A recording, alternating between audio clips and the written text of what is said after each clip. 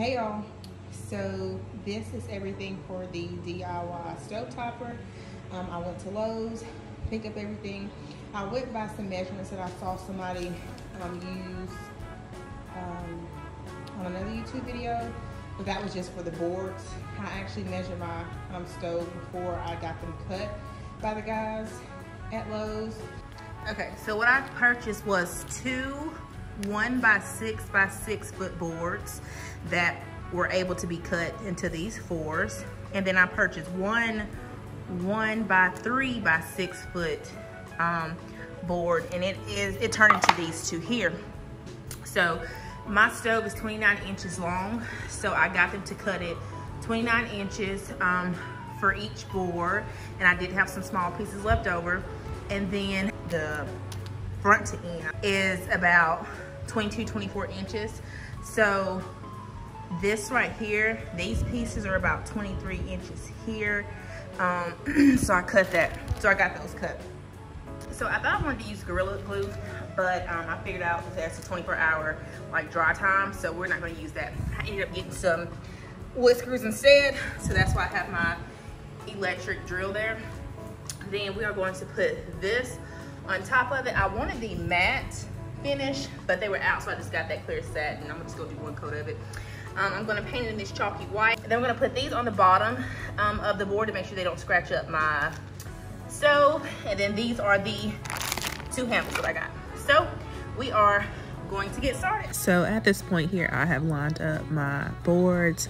I am going to start by screwing in 4 screws to each side to secure the board together. 8 screws total to make sure all the wood is connected. Now we are going to spray paint.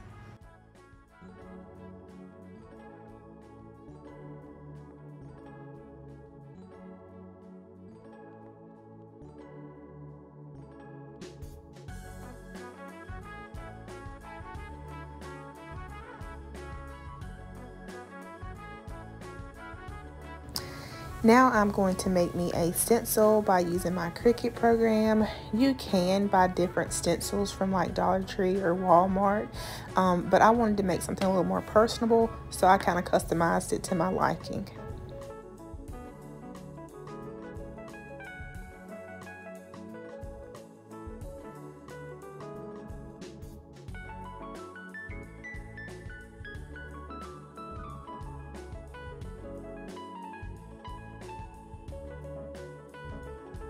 Okay y'all, so spray painting that stencil made a mess, so you will see me going back and try to spray paint it over the dark spots with the chalk white paint, just to kind of make them a little more subtle.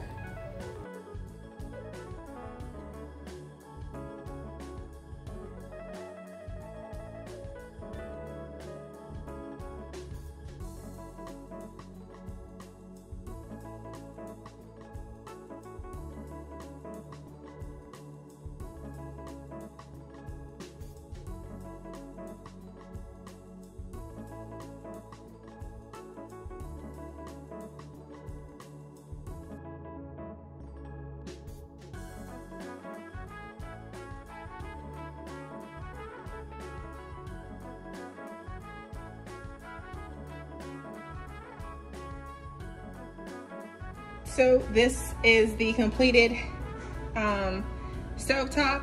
So of course, like I told y'all, this is my first time ever making one of these. So I did learn some things while I was making it. First thing is to make sure you screw your screws in for the sides on the back. Another thing is that I spray painted this, which calls for mist of the spray paint to go all over the board, so I had to go back and try to spray over those dark spots, but you still see I have some. Either way it goes, I'm still pleased with it. So that was one of the things I'll probably, my mom wants me to make her one, so what I'll do with hers is actually paint it, paint the stencil instead of spray painting it. But other than that, oh, and make sure if I see any holes, I'll try to choose the opposite side that doesn't have all the holes, which these right here are just a little deeper than the other side was. but that's okay. But other than that, those were like the 4 things I noticed while I was making this. But that's just part of doing a DIY. You live, you learn. But at the end of the day, I do love the way that it turned out. Hope that you all liked this video.